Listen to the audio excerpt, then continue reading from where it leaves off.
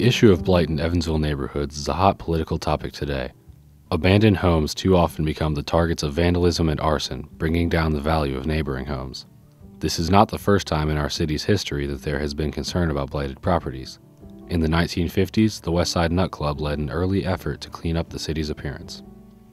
Well, I think it was about threefold. One was the unsightliness of the shanties and the houseboats on the creek, but also there was a lot of, they said there was a lot of disease and problems with the police and things like that down there.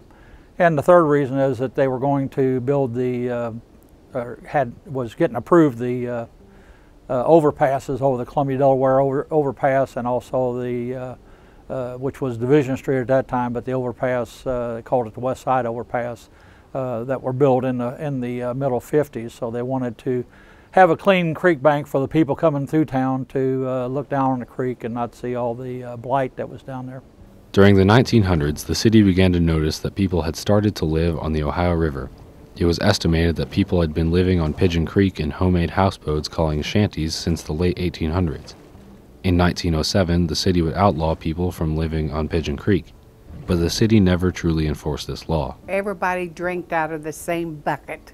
They had a bucket of water in the kitchen with a dipper, and everybody drank out of that bucket. How we didn't get sick, I don't know. It makes me sick to think about it. My mother would get up early in the morning and take an old stove and put wood in it and coal, heat it up, and she'd cook us a big breakfast every morning. Always gravy, homemade biscuits, and eggs. After that, she would put on her beans, because you had beans every day, 7 days a week. You would have chicken on Sundays, but you still had beans. It was called a filler food. Everybody had to eat. Oh, and they bought them by the 100-pound bags. And the neighbors would trade each other, like northern beans for pinto beans, cup by cup, they would trade.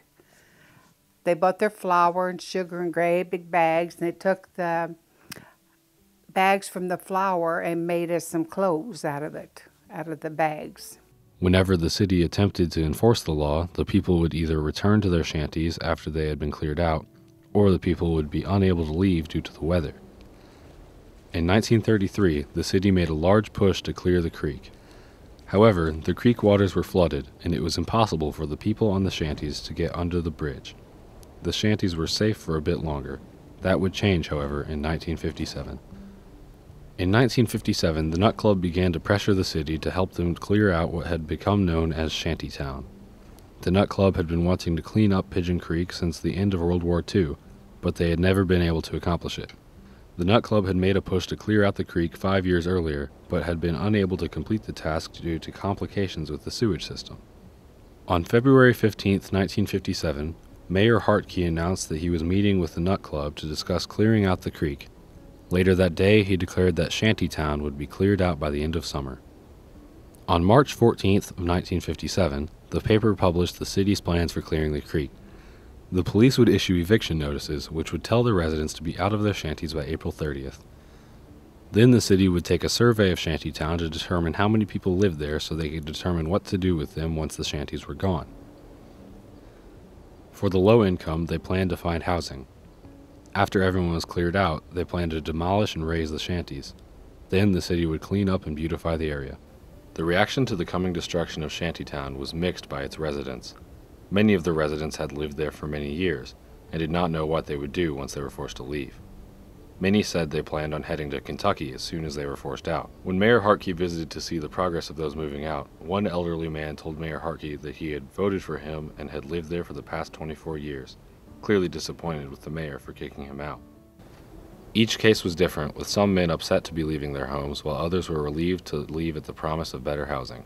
The one lady that I talked to lived across the river for a couple of years, and then she actually had their boat towed down to Spotsville, so that was one of the people that liked that lifestyle and wanted to live there.